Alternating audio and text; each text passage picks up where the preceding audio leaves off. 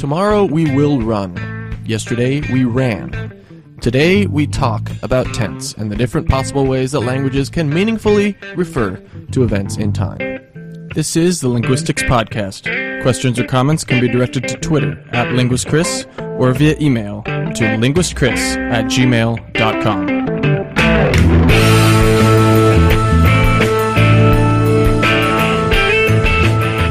Hello and welcome to the Linguistics Podcast. My name is Chris, and today, as I said, we are talking about tense and different ways that languages can meaningfully refer to events in time. This is partly based on a listener suggestion. The suggestion was that we look at issues in linguistics that describe possible human languages. That is to say, we look at all the variation across languages and we see, for some particular subdomain, what possible features can exist. So in that vein, that is how I will be approaching tense. I'll be looking at it from not necessarily a language-specific standpoint, but the standpoint of what possible ways do languages refer to events in the past or the present or the future, and what are the logical ways of splitting these things up? What possibilities exist for that? Before I get started, I want to mention this is episode 25.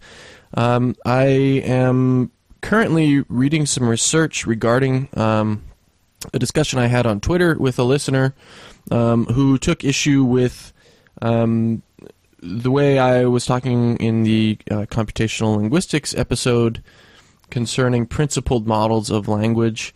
And I basically mentioned that models that were based on statistical methods were less principled than models based on traditional rule-based approaches. And he took some great issue with that, and I think we ended up coming to a kind of tacit agreement. But I wanted to re-examine that issue and sort of give a little bit more detail, and he sent me some references to read through, and I'm still currently reading through those. So one of the upcoming episodes will cover that. So I'm going to go into more detail into some of the computational stuff and sort of reiterate exactly what I meant when I said that the only principled models were rule-based models. So that is coming soon.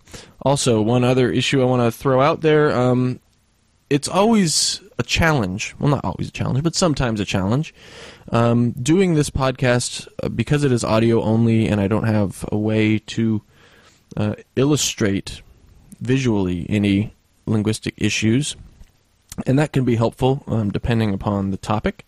So I've been considering making a video version, at least for a couple podcasts, that I would likely just make available on YouTube. So I wouldn't be able to upload it in the same way as I upload my audio podcast, just because of restrictions that I have on my end with the particular server that I use. But I could make some, let's call them video supplements to certain topics that I've already covered in the podcast that I want to cover in more detail, but that I really can't do that much detail on without a visual component. So I wanted to get feedback. Would that be something that people would be interested in if I did a sort of video, revisit some topics using video in a way that I think would be novel compared to the other ways that I've gone about it so far. So feedback on that via Twitter or email. Is it something you'd be interested in? Do you think it would be helpful? So on and so forth. I know a lot of people listen to this podcast in the car, so that, a video supplement really wouldn't be helpful in that regard. But anyway, that's why I want to get your feedback. So without further ado, let us go into tense. So first, what is tense? Well, tense is a way of encoding the time of something being referred to. All right. So if I say we talk about, well, that's actually a bad example because of how English encodes its tense. We are talking about tense. If I say we are talking, that means that right now, at this present moment, we're talking. The talk action is currently going on. We are talking about tense. If I say we will talk about tense, then implicit in that is that we are not talking about tense currently. That is the typical interpretation. If I say we will talk about tense, I mean we're not talking about it right now. Otherwise, I would say we will continue talking about tense, or I would add something to that phrase so that you know that, in fact, we are already talking about tense and we will continue to talk about tense. If I say we talked about tense, that t at the end of talk, we talked about tense, that marker shows you that this event happened in the past. Right? This is something that is not currently going on. It's not going to go on in the future. It's something that happened before. And there's other, more fine-grained distinctions in the English tense system. So I could say we had talked about tense, but not for a long time. Right? I could say something like that. So I could manipulate the distance between the current state of affairs, where I'm speaking, the point in time that I'm speaking to you, and when this action took place. Okay, so that's just a taste of some of the possibilities with tense distinctions, but let me put them in more formal terms. Simple but formal terms. So, first, the present tense. Okay, the present tense indicates that whatever you're discussing, whatever action you're discussing is taking place currently. In English, it's typically... well, let me leave the marking out for now, because I want to stay a little bit more general before I get into more specific terms. So let me leave the marking out. So present tense, in general terms, would be something that you would expect any language to have. Why? Well, let's think about the usefulness of discussing something going on currently versus going on in the future versus going on in the past. If you had to pick one of those three, which one would you pick? Well, clearly the present. You want to be able to discuss things that are currently happening.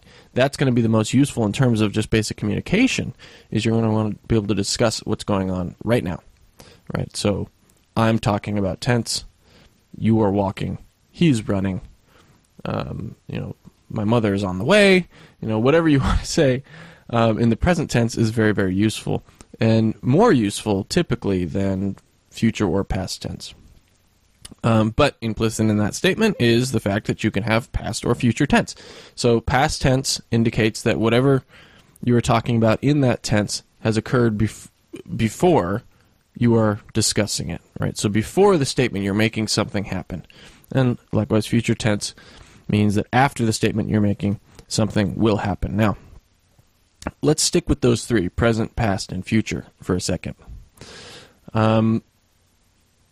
Do languages have to make distinctions between these three basic tenses? And in fact, they do not. So now we get into a little bit more language-specific information. Let's think about English first.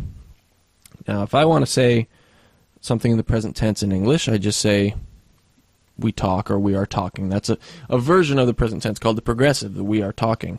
And it's something that some languages don't make a distinction of, but it's still a kind of present tense. All right, you're discussing an action that's currently taking place. So I could say we talk, we are talking. Those are both versions of a present tense. Now, like I said, past tense in English, we add a little morphological marker, a d or a t or a id. So you get things like we talked, we walked.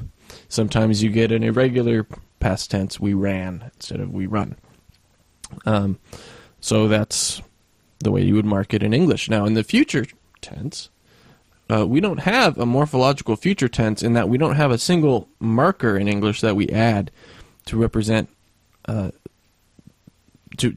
refer to an event that is going to happen in the future. To the contrary, we add an auxiliary. So we say something like, we will run in the future. We will talk about tense. Will is kind of the most common verb that you can use for that, although there are some others. You can use modals to indicate that something could or could not happen in the future. So you're still referring to an event in the future. If you say something like, we might go to the store, that go to the store, if it occurs, will be in the future. Okay, so you're still using a kind of tense distinction there with modal auxiliaries. Other languages will differ with how they represent these things. So if you know French, for example, French has a morphological past tense and a morphological future tense. And in fact, it's more complex than that, but I'll just go that far. German does not have a morphological future tense, but does have a morphological past tense, but it lacks the sort of present versus progressive distinction that English has. So, wir sprechen is the same as we talk and we are talking in German. There's no distinction between those two. Wir denken, we think and we are thinking. No distinction. So that's very interesting difference between English and German, which are two very closely related languages, but they also differ in the way that they represent tense. And like I said, French and English and many other languages. If you go to the World Atlas of Language Structures, past tense and future tense are two features that they have listings on. And you find that there are a great number of languages that lack a future, an inflectional future tense and an inflectional past tense. So inflectional future tense, like we already said, English lacks it. German lacks it. In order to denote future tense in these languages, you have to use some kind of auxiliary verb. Likewise, Icelandic, Indonesian, Japanese, all Malagasy. I mean, there's tons and tons of languages that lack inflectional future tense. Inflectional past tense, we find Cantonese lacks it, Greenlandic, Hausa, Indonesian, Javanese. Now, notice that these aren't all the same languages that are lacking the future tense. Okay, so you have a mismatch. Some languages will have past tense but no future tense. Japanese, for example, has an inflectional past tense but no inflectional future tense. English has an inflectional past tense but no inflectional future tense. German, same way. So there's already something interesting going on where languages will differ with how they differentiate tense, the methods that you have to use to get these tenses across. Note, however, that all of these languages will typically have some method for denoting at least these three tenses. Even in things like Cantonese, which don't have an inflectional future tense or an inflectional past tense, they still have words, for example, for yesterday. So you say something the equivalent of, yesterday we think something, something, something. What you're really saying is that you thought something, something, something, something, something. That's the meaning that is brought across by using those kind of structures. But the fact is that they lack an inflection for showing those particular tenses. So with those three basic tenses in mind, there's still more that we can say if we want to be general. So currently we've been working with the frame of reference of the speaker. Okay, so you have three possible distinctions, let's say, basic distinctions from the frame of reference of speaker. Either what I'm talking about is currently happening, what I'm talking about happened in the past, or what I'm talking about will happen in the future. But there is another possibility, and that is you could reference something in relation to another event. So it is theoretically possible that I could have a future tense based not on when I'm talking to you about it, but based upon some other event. So let's say the event is a week from now. I have something going on. Let's say it's a party. There are some languages in which I could have a different tense referring to the future with regards to the party, so something further than a week from now, in contrast to the future in relation to when I'm speaking. Okay, so that would be the difference between what is sometimes referred to as an absolute tense and a relative tense. So I could have a whole tense system relative to the party, so present tense at the party, past tense before the party, future tense after the party being a week from now, versus those same three distinctions based on me speaking, the absolute tense. And certainly I'm sure there are some languages out there that have, 6 possibilities. So you can use either the relative or the absolute. These are all logical possibilities that could be out there. Going a little bit further, and I suppose slightly related to that, you have something known as degree of remoteness. So this is the logical possibility that you will change the resolution by which you refer to these events. So future tense essentially is any time in the future from either now or from some other event, depending if I'm using absolute or relative tense. But it is possible that I could use a different type of marking to refer to the near future versus the distant future, or the near past versus the distant past. Now, we don't have a difference in past tense marking for this, but we do have things like recently. Recently, past tense, which indicates that it's not something that happened a long time ago, it's something that happened very recently in the near past. We sort of, I think, lack that distinction for near future, but of course we can limit our future tense, the resolution of our future tense, by qualifying it with something like tomorrow. Tomorrow I will walk to the store, not necessarily 2 days from now. So, I mean, these are all kind of possible distinctions that you have in tense, and in fact, it really can get very, very fine-grained if you consider that you can have, near future tense to an event that takes place at some other time. You can also have tenses that will, in principle, refer to the time span between two events. So if I'm using a relative tense between something that happened a week ago and now, I could have a whole morphological system that just applies to that area in between that event and now. I mean, these are possibilities that languages could use for their tense systems, and the take-home message is that languages will differ with what tense systems they use, but the tense possibilities themselves are absolute. This is the kind of approach I'm taking to this episode and to a couple of future episodes. I mean, these are logical possibilities for tense, not necessarily represented possibilities. One other possibility is that of negation of these tenses. So, we have present tense. It is possible to have a tense system that is non-present.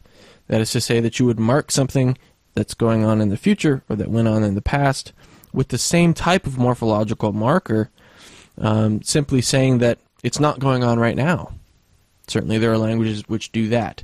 And likewise, you could negate, non-future is a possible tense, non-past is a possible tense. So this is actually a very complex issue. It's not simply saying, this language has a future tense and a past tense, and boom, it's done.